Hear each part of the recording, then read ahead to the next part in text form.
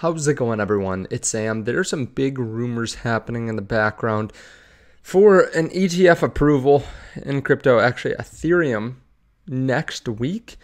And there's some background chatter too that people are talking to some of the custodians of these future Bitcoin ETFs. The SEC specifically is trying to communicate and work with them. So we're going to go through that. Also talk about some big new findings in the world and some big news that's happening right now. As you can see, crypto is up. We're going to talk about that. If you don't mind, hit subscribe, turn on that bell notification underneath the video, and let's get into it. So Bitcoin is up over 27,000, up 3.38% here today. Ethereum up 3.9, the whole market up 2.82. So as we continue to watch, we see Bitcoin dominance continuously trending higher, especially when you exclude stablecoins. That's really the key because some people are taking profits and moving over to stables. But as we see, Bitcoin dominance is getting stronger if you're actually invested into cryptocurrency, not just holding in stables on the sidelines. So this continues to show Bitcoin is probably the way to invest in crypto right now. As we typically see, Bitcoin goes up faster and faster compared to the overall market, and then eventually people take profits on Bitcoin and start to get into riskier assets.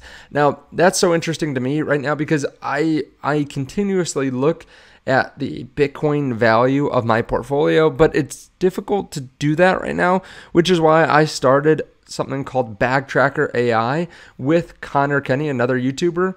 And we are trying to actually build an app. We are building an app right now that puts everything in one place. Your crypto assets, your stocks, your cash, other properties, debt, all that in one specific spot instead of putting it on multiple portfolios. And what we're going to allow is for you to actually value your portfolio, your crypto portfolio, and your overall net worth in Bitcoin, along with other assets as well. So if you're a big Ethereum bull, if you're a big Cardano bull, you can see how much your portfolio is worth over time in that native value. So we're going to be doing that here pretty soon. We're already taking pre-registration. So if you want to check out the link underneath the video, you can just hit pre-register, and then it will take you over to Bag Tracker AI, and you'll be able to actually put in your name, email, and give us a suggestion. We've already had over 80 people pre-register just in the last 24 hours, and eventually we might have to cut it off, the beta access. But for now, if you want to be guaranteed, you can check out this link underneath the video. Now, the market's looking a little bit greener today, but just yesterday, we actually hit extreme fear. And this is for the overall general market, the traditional markets, not just crypto. So if you've been someone that has been a little bit worried recently, I'm not surprised because a lot of people have been. We've seen a lot of sideways action for Bitcoin and crypto. We've seen a lot of red recently in the stock market with, let's just take a look at the S&P 500. The S&P 500 is a decent amount away from the recent high. We were at 420, now we're at 393, down about 6.4%, but a lot of individual stocks are down even more than that. And when we look at this, well, we still haven't hit our previous high of 436.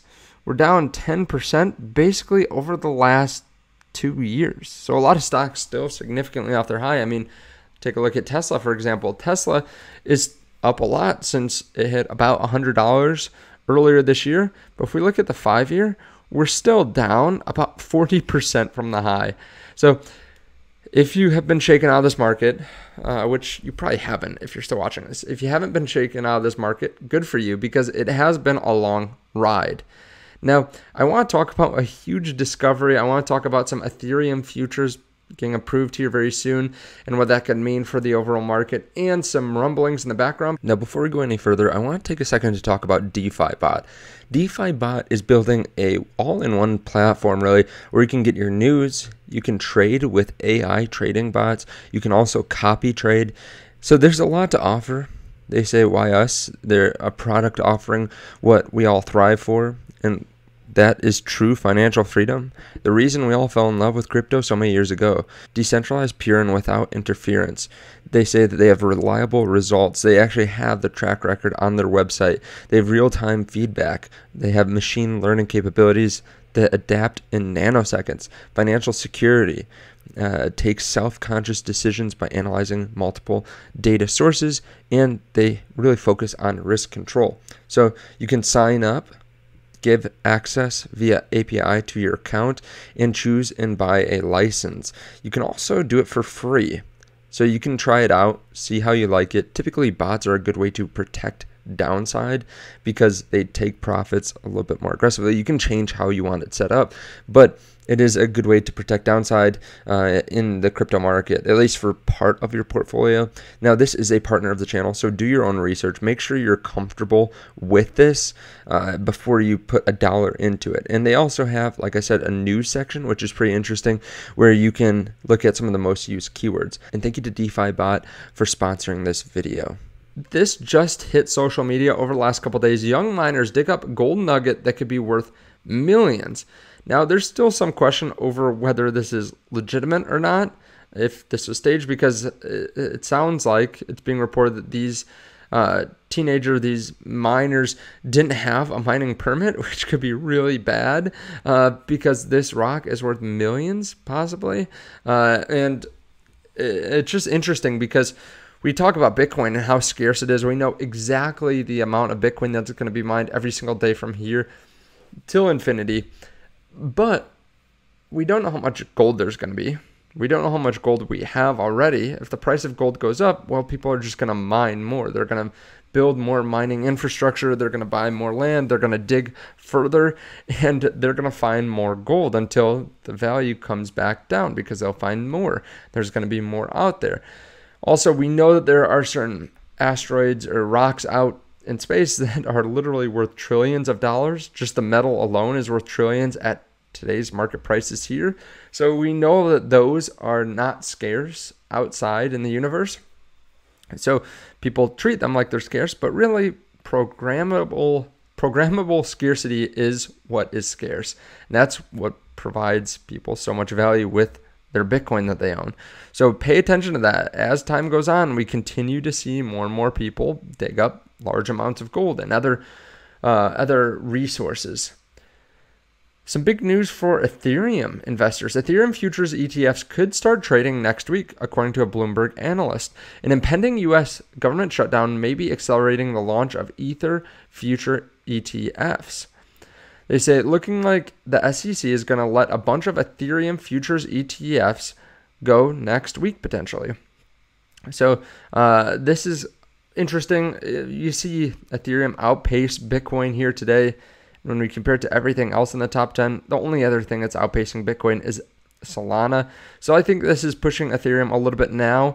Now, last time that Cointelegraph reported that Ether futures ETFs may be approved, it caused an 11% spike in Ethereum prices back in August. But it doesn't really seem like it's going to be that important because they're futures ETFs. Everyone's waiting for the spot ETFs. Now, there are still some rumblings of spot ETFs. They say if SEC is allowing ETH futures ETFs to launch, you have to assume forcing closure, delisting of Bitcoin futures ETFs is off the table. And then Eric Balkanis, who works for Bloomberg, says there's chatter that SEC reached out to the issuers, which have never happened before in the process, to likely go over some plumbing issues. Good news, in my opinion, versus the same old delay, radio silence, and denial in January because of some kind of custody issues or something else. So could be good news coming in a few months for Bitcoin holders. And I do believe that the SEC is likely to approve the spot ETF. I don't think that they can all out deny all of them, especially with so many big institutions coming into the space, with so many companies willing to fight the SEC in court. I don't think that they're going to continue to, I don't think that they're going to not deny them. I think they'll just continue to push them off further and further. Last thing I want to cover, luxury car maker Bugatti officially launches Bitcoin Ordinals collection. Bugatti obviously one of the most expensive cars out there, one of the most rare, costing over $1 million, sometimes $2, $3, $4 million for one car. Obviously, a little bit bullish. Big brands getting into crypto is always bullish. Now, let me know your thoughts on all this underneath the video. Again, you can check out Bag Tracker AI and Defi Bot as well underneath the video. Thank you, and I'll see you in the next one.